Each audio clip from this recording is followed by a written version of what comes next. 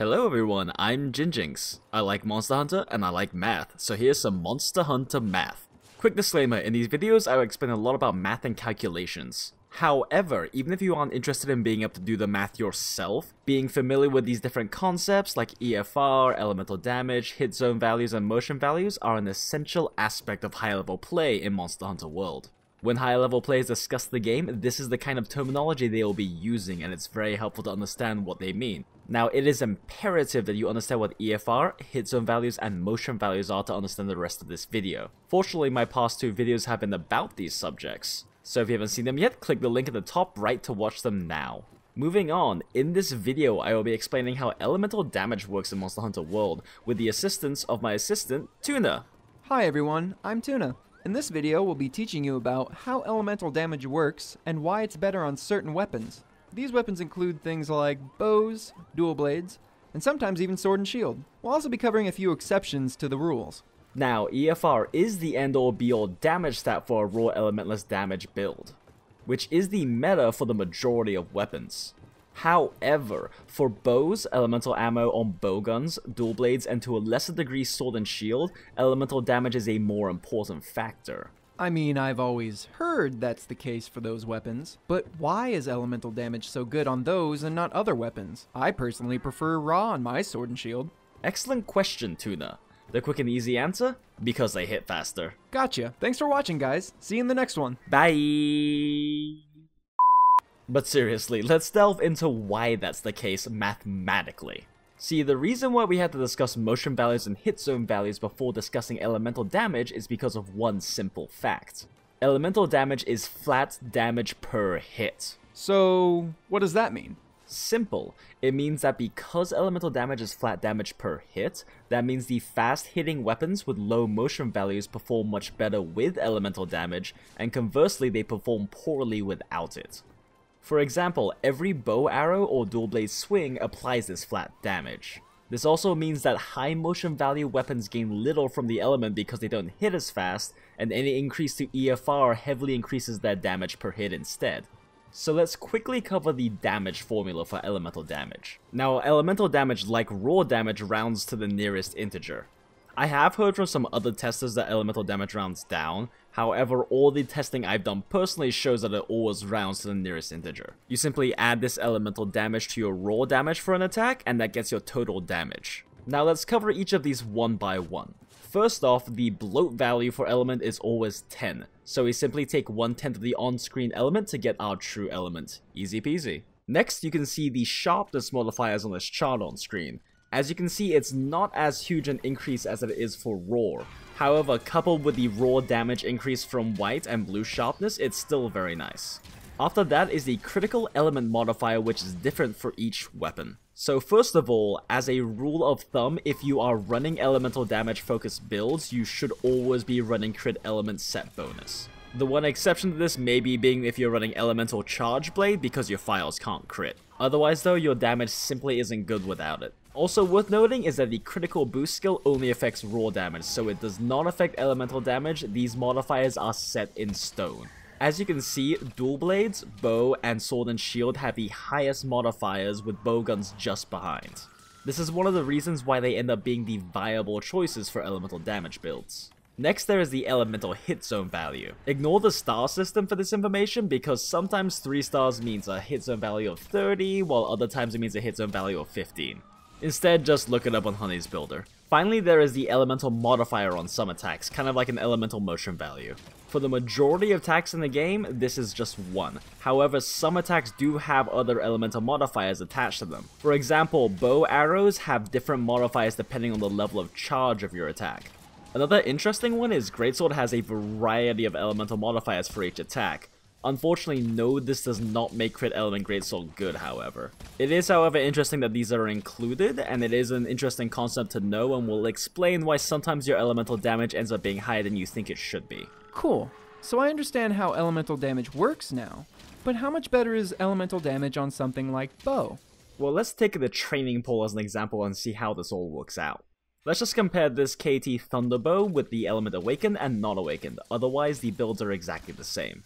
Also, I used all of your standard food and item buffs mentioned in the EFR video, and also used power coatings on all of these tests. To simplify things, let's just compare the crits of our level 4 shots. The bow without element is doing 42 damage per arrow, while the bow with element is doing 62 per arrow, which is 20 thunder damage and lines up with our calculations. Also, it's important to note that power coatings only affect the raw portion of an arrow. That puts us at roughly 32% of the damage coming from element. That's a decent amount of damage just coming from elemental. However, like I've mentioned before, the poll does heavily favor raw.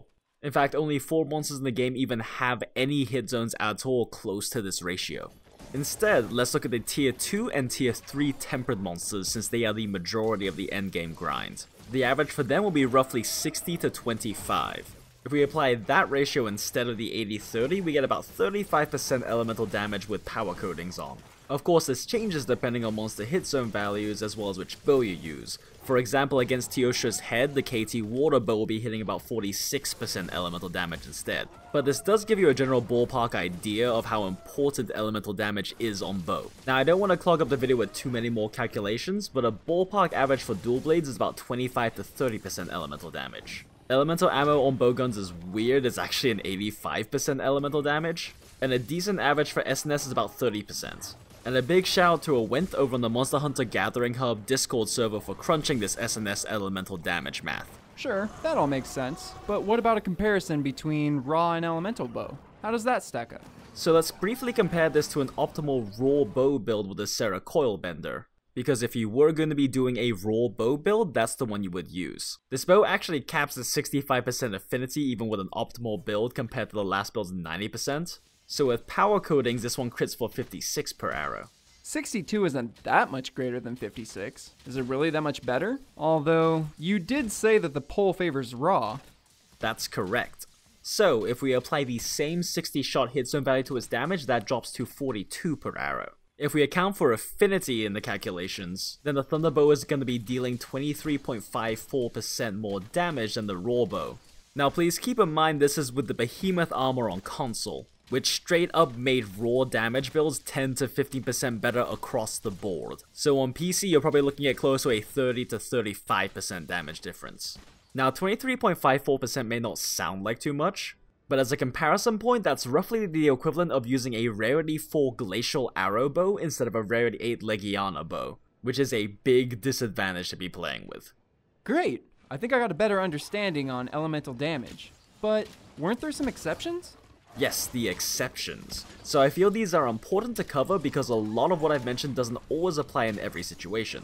First off, there is one situation in which Raw Bow beats Elemental Bow in DPS, and that's on wall shots. The motion value for wall shots is 35, over 3 times higher than your normal max level shots. So Raw definitely wins out here. However, there's only 2 monsters you can actually spam this against, Nergigante and Bagel, and then Meme runs it best, but this is a situation where it wins.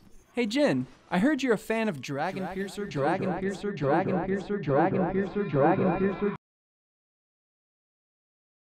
But that's a very long subject explaining why Elemental Bow is a much higher DPS option than Dragon Piercer, and I will be explaining that in a separate video.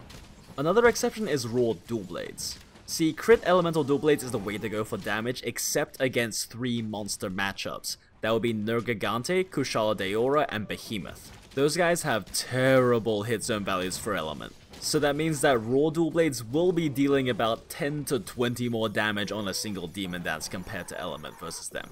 However, otherwise crit Element DBs always win. Now for crit Element on Sword and Shield is a weird exception. See, the 30% of your damage being elemental only applies if you're using the Slicey Dice playstyle. However, on the other hand, if you're spamming Falling Bash, you should be using a high raw weapon. Because at that point you only ever have 2 procs of element during a combo, so you only deal about 15% element or so. However, there is an exception to this. If your EFR is still very high with your elemental weapon, then you may still be out damaging a pure raw option on a Falling Bash playstyle if you're using it against a monster weak to that element. Most notably, the Joe and Rathalos SNS are this case. Now another case are monsters like Teostra. Because the Sever hit zone values are very low and the Water hit zone values are very high on Teostra, a 55 to 30 ratio, it is possible for something like an Awakened Crit Element Water IG to outdamage a Raw IG on Teostra. However, this is, as far as I'm aware, one of the only examples where Crit Element actually beats Raw on IG. Alright, well, I'll keep that in mind, but those can't be the only cases. I see you use that Devil Joe longsword a lot. What's up with that? Well, you see, the biggest example of the exception where your EFR is high enough that the elemental damage can push you over is with the meta-hemoth sets on console at the moment. For example, when you compare the Joe longsword versus the Divine Slasher, the EFR difference is only about 83.2. This is low enough that the dragon damage actually makes a difference. In fact, it basically works out that except against dragon immune monsters like Odogaron, the Joe longsword actually beats Divine Slasher or at least matches it. And this is the case for some weapons like Switch Axe, in some cases it's not. However, now that you are armed with this knowledge, you can make this educated decision yourself. And that about does it. Now that we have equipped you with the knowledge in these 3 videos, you should have a very good understanding for how damage calculations work in Monster Hunter World. And now you can use that knowledge to deal max deeps. If you enjoyed the video, don't forget to like the video below. And we have plenty more videos coming in this series, so be sure to subscribe and press the little bell icon down there, and you'll be notified anytime a new one comes out. And if you learned something new or you have some topic you'd like us to cover, be sure to leave a comment below. Happy hunting, hunters! Tuna and I will see you on the next video. Bye!